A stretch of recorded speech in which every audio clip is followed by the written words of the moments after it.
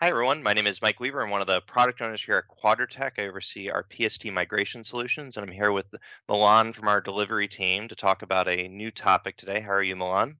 I'm doing all right. What about you? Doing well. It's a rainy day here in London and cold as we go into autumn here, but it's been quite busy though with everything going on, obviously with the pandemic. But some of our projects have really gotten quite busy.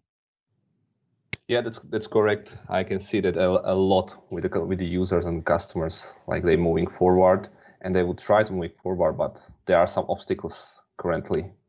Yeah, so why don't we talk about today's topic, which is some of the challenges with PST migrations, particularly with the changes that have happened with the COVID-19 pandemic and remote working.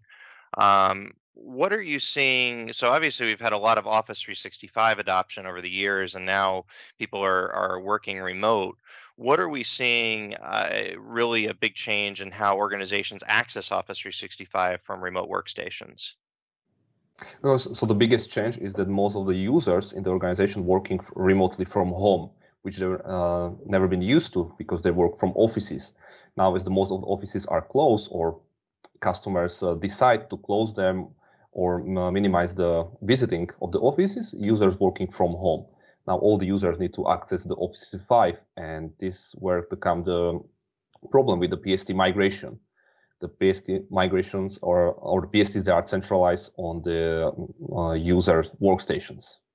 And I think one of the issues, Milan, is these PSTs are both back in the office on their desktop as well as home with them, correct? Yes, that's correct. Uh, there is no problem with the PST or on the network shares because those can be accessible easily. The problem are on the direct desktop or the user's home laptops or home desktops. And you mentioned earlier the challenge where a lot of organizations weren't prepared for this. So, we had always remote working organizations set up for remote working, but I think it's the amount of users where, we're seeing capacity issues. I think you mentioned some of the projects. Yes, this was one of the problems. Organizations uh, organization thought that they will start the PST migration normal, users coming to office, everything is normal. Now they need to everything changes this year, and they still want to approach this migration, but they are not sure if they can do it because of user working remotely. What the issue is when the user working remotely, in order to access the company network, they need to log to VPN. Now this can be the blocking issue for customer, as the bandwidth over the VPN can kill or the connection over the VPN can kill the bandwidth. And I mean, I think what a lot of people lose track of is these files are quite large. So, you take the capacity problem of, you've got the system running at near capacity, and now you're going to try to centralize this data. That together can be a really large challenge. Yes, of course, that's a challenge for customers. As you know, from the user's perspective, most of the users prefer to keep all the PSTs on their laptops close to them. Now, how to centralize those PST to some servers and then proceed them to Office 365? That's the big challenge. While at the same time also getting their PSCs that are locked away in their office, together, so that you actually get access to everything. So why don't we talk? So Microsoft released some split tunneling options for accessing Office 365. So certainly companies have had the ability to do what's called VPN split tunneling. So when I need to go to the company network or all my traffic, I can force through the VPN. But then there's certain approved services like Office 365 that can go direct, so that bypasses a VPN, and particularly in times when there's high capacity. But in terms of PST projects, what are we seeing in companies trying to work within these restrictions as well? With the current situation that the user working from home, uh, in order to access the company network, they need to use VPN.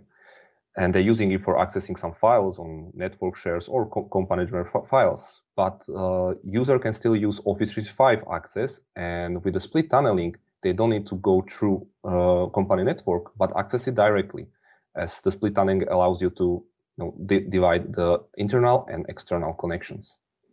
So for organizations where they weren't designed to have 100% of their users remote, this has been a pretty big impact. Oh yes, definitely. They were not used to it, and now they need to adapt quickly.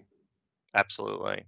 So in regards to a PST project and trying to centralize PSTs, are we seeing companies leverage this option more? Oh yes, they were. When the COVID situation started and everything goes to lockdown, company was struggling. Like, how are we going to keep this PST migration live?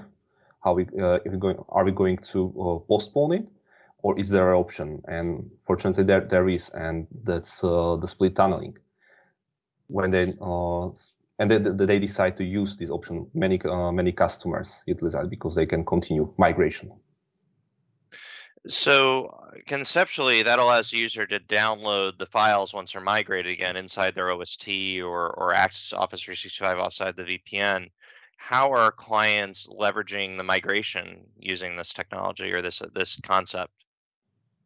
So as we can, our tool PST Fly, that can be hosted in Azure, and due to that we can use split tunneling. So users can migrate over the VPN or over the external network, so local internet.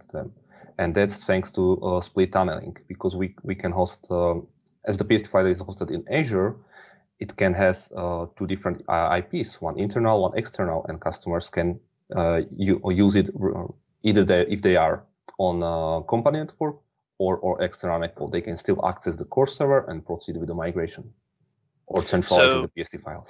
So that allows us to migrate the PSTs that are locked away inside the network, migrate those PSTs, and then migrate the remote ones without adding to the VPN.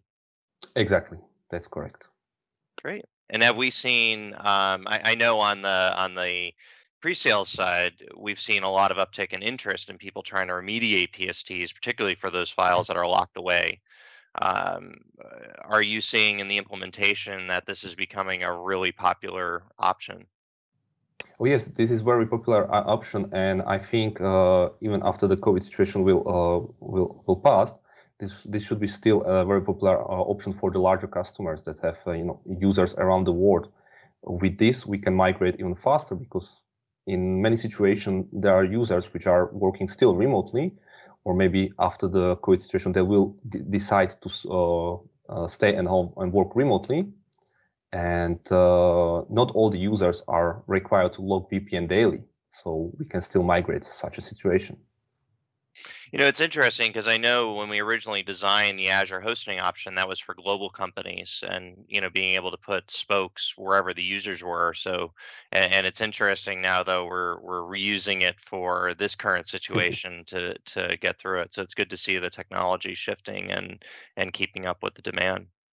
Yeah, we adapt really quickly to it, and fortunately the setup is not very hard, so it's a pleasure surprise for the customers that we can actually do it in such a way.